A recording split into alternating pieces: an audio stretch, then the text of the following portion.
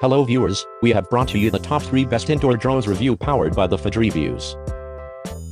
Number 3. Get a drone that you can customize before taking to the skies. The Mambo Smart Block system allows you to add attachments to your mini drone before taking off, adding something more to your flight experience. The Mambo FPV kit comes with a 720p camera attachment, a flip-it controller, and a pair of parrot cockpit glasses too, turning the Mambo into your very own eye in the sky.